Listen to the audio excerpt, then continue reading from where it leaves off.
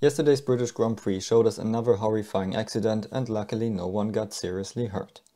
But looking closer at the crashed Alfa Romeo of Zhou Guanyu, something happened there that should have never happened. Formula 1 cars have open cockpits, and the safety concept is that the driver's helmet stays underneath the line between roll structure and monocoque. That's the same from Formula Student to F1. The introduction of the halo structure brought another component to further increase the height of this line and to protect the driver better. And now let's have a look how the Alfa Romeo looked like after yesterday's crash. We can see that the halo structure is heavily scratched, but still intact. The roll structure of the car, however, is just gone. And that's really shocking. The roll structure is supposed to be the hardest and strongest component of the car. And before the halo introduction, it was the only protection for the driver's helmet, in case of a rollover. So how does this roll structure look like and how does it work?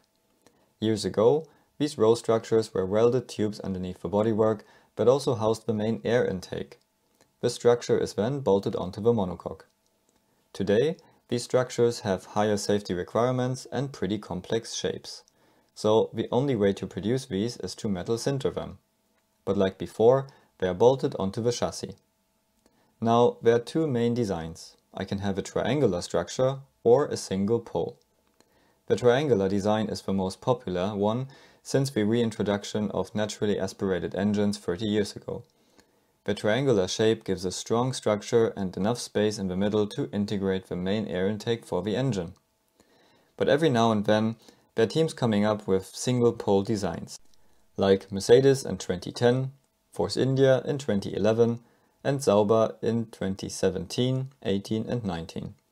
In 2020 and 21, Sauber went back to the triangular design before they reintroduced the single pole for this year. The advantage of a pole design is that instead of having two structures, you only have one, and hence less frontal area. So there is potential to use the space above the driver more efficiently. The pole can easily pass the load tests and can also weigh less than the triangular design. But the one huge disadvantage, which is not assessed in tests, is that if a car with a pole design goes into the gravel upside down, the pole digs into the gravel more easily because of its smaller cross-sectional area. That's a risk teams are willing to take, and this is not what caused the problem yesterday. If we look closer at the crash, we can see that Alfa Romeo is hitting the track with the roll structure and it stays intact.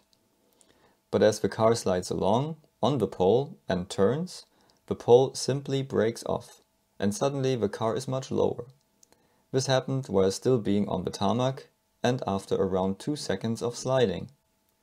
If we take a closer look at the images, we can even see the pole structure flying away in the moment Zhou's car turns around.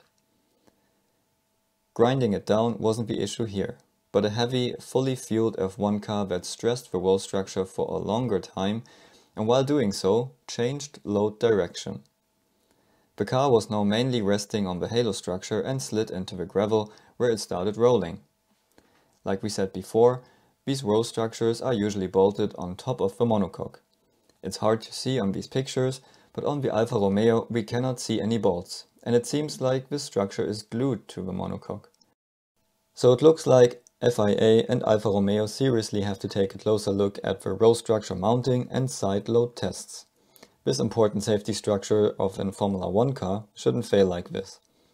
Another takeaway from yesterday is the small gap between catch fence and tire barrier, which left Zhou trapped in his car. Luckily, the wreck did not start to burn, so they had time to get him out. Let's see how F1 will react to the lessons we learned yesterday, and see you at the next video.